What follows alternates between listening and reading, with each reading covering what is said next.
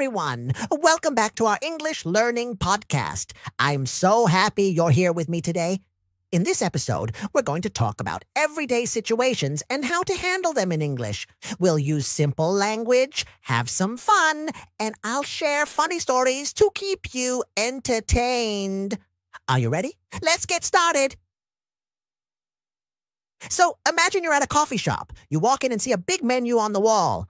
There are so many choices. What do? First, let's learn some useful phrases. 1. Ordering food and drinks. When you order, you can say, I'd like to order or can I have for example, I'd like to order a cappuccino, or can I have a chocolate croissant? Easy, right? Now, let me tell you a funny story. One time, I went to a coffee shop and wanted to order a hot chocolate, but I was so tired that day that I accidentally asked for a hot pot. Yes, a hot pot. The barista looked at me like I was crazy. We both laughed about it. It's okay to make mistakes. Everyone does, and that's how we learn. 2. Asking for help. Sometimes you might need help.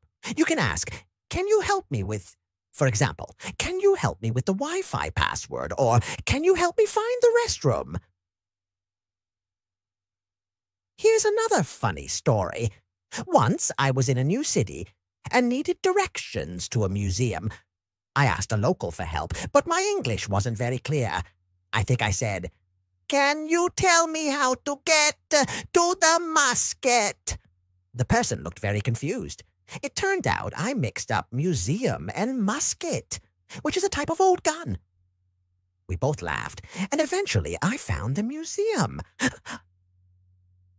3. Making small talk. Small talk is when you chat with someone about simple things, like the weather or their day. You can ask questions like, how's your day going? Or, what's the weather like today? Here's a fun fact. Small talk can make people feel more comfortable and help you make friends. Once I started talking to a neighbor about the weather. It was a really hot day, and I said, it's so hot today, I feel like I'm melting. We laughed and ended up chatting for a long time. We became good friends. 4. Shopping for clothes. When shopping for clothes, you might say, I'm looking for example, I'm looking for a blue dress, or I'm looking for some new shoes. I remember shopping for a new jacket. I wanted to say, I need a warm jacket for winter. But instead, I said, I need a warm jacket for summer. The store clerk looked at me funny. We both laughed when I realized my mistake. Always check the season before shopping. 5. Giving directions. Sometimes you need to give directions. You can say, go straight, turn left, or it's on the right. For example, go straight and then turn left. The store is on the right. One day, I tried to give directions to a friend over the phone. I said, go straight, then turn left, and it's the big yellow building. But I forgot to mention that it's right next to a park. My friend got very confused and ended up in a completely different place. It's always good to be clear when giving directions. 6. Dealing with problems. If something goes wrong, you can say, I have a problem with, or there's an issue with. For example, I have a problem with my bill, or there's an issue with my order.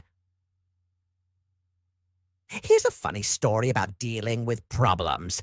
I once ordered food for delivery, but they sent the wrong order. I called and said, I have an issue with my order. I didn't get what I wanted. The person on the phone said, oh, did you order the spaghetti? I said, no, I ordered pizza. We both laughed, and they fixed the mistake quickly. 7. Making a reservation. When you want to book a table or a room, you can say, I'd like to make a reservation for, For example, I'd like to make a reservation for 2 at 7 p.m.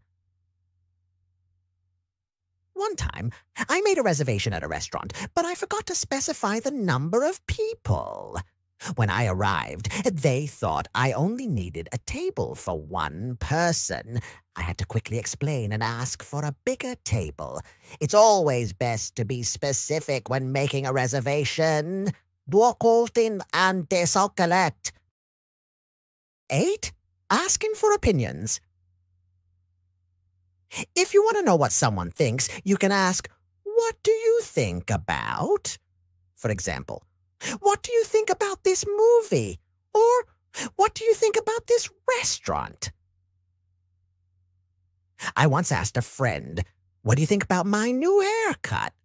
They said, "It looks great." But later, I found out they were just being polite. Sometimes people might not tell you their true feelings. It's okay to ask, and also be prepared for honest feedback. 9. Giving compliments.